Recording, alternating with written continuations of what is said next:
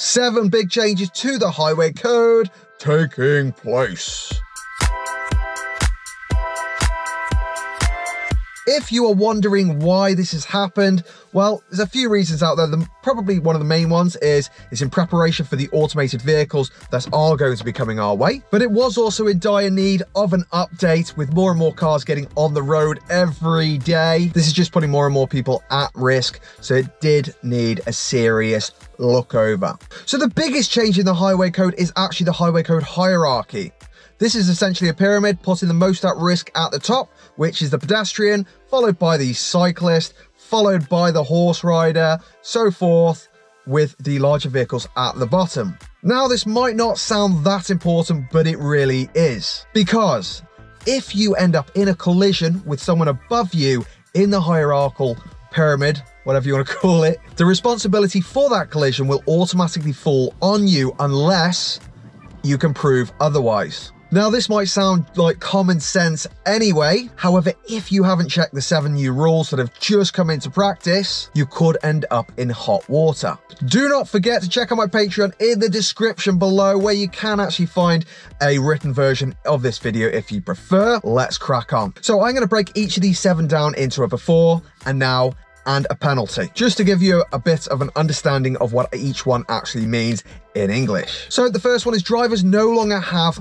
priority at junctions. So before, if you were driving, if you were turning left at a junction or right or at a roundabout or anything else, or turning into a road, unless someone was halfway across that road, you officially had priority over the pedestrian. Now, however, that has changed.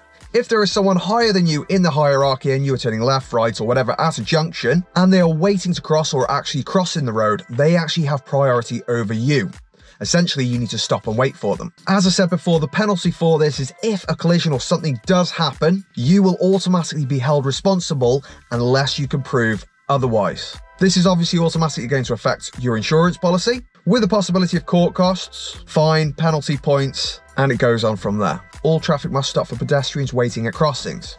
This includes zebra crossings and every other crossing out there. So before, the rule was that if someone was already crossing on a zebra crossing, the vehicle would have to wait. That has now been updated that if someone is preparing to cross, waiting to cross, or actually crossing, the vehicle must stop and wait. What's the penalty if you don't?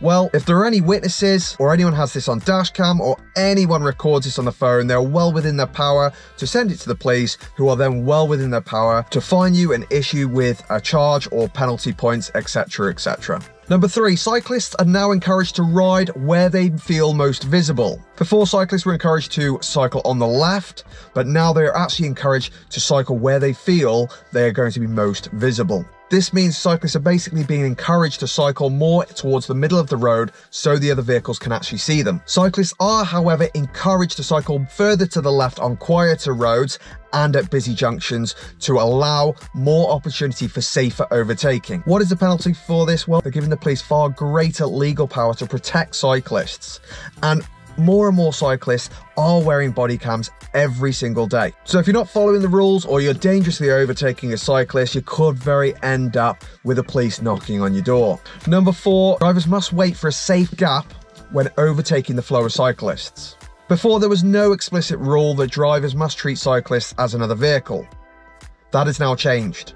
This is saying that drivers can no longer cut across cyclists. If the cyclist is planning to turn left or a cyclist is planning to turn right, you must wait behind the cyclist, not cut them up. Now, this may sound obvious, and it probably is, but they've now put it officially into the highway code. The penalty for this is drivers are legally obliged to give way, and if they are caught not doing this, there is a £70 fine. Number 5, all handheld devices are banned except in the event of an emergency. So mobile phones have been officially banned since 2003 for making calls or texts. However, there was a bit of a loophole in the code when there was no mention of photos or video recordings in there at all. This has now changed. You are unable to use your phone for any such thing as videos, photos, games, even if the vehicle isn't moving. It does say, however, you can use it for paying at toll booths, hands-free phone calls, and satellite navigation. However, the phone must be securely fixed. So, penalty for this, there is a £200 fine if caught using your phone, along with 6 points as well. Please do remember that if you are a newly qualified driver in your in your first 2 years of driving a car, if you receive 6 points, you will automatically lose your license and have to start the whole process again. Number 6, poor driving decisions are now far more punishable. Well, this means when people are entering those yellow box junctions that explicitly say do not stop in them, or they drive the wrong way up a one-way street, or any other such minor infringement, local authorities now have far more power to issue a fine immediately. The fine will normally be around £70 unless you're in London, where it is apparently going to be £130. Okay, number 7, my favourite, the Dutch Reach Around. Who came up with the name the Dutch Reach? If anyone knows why it's called the Dutch Reach, please get it in the comments below.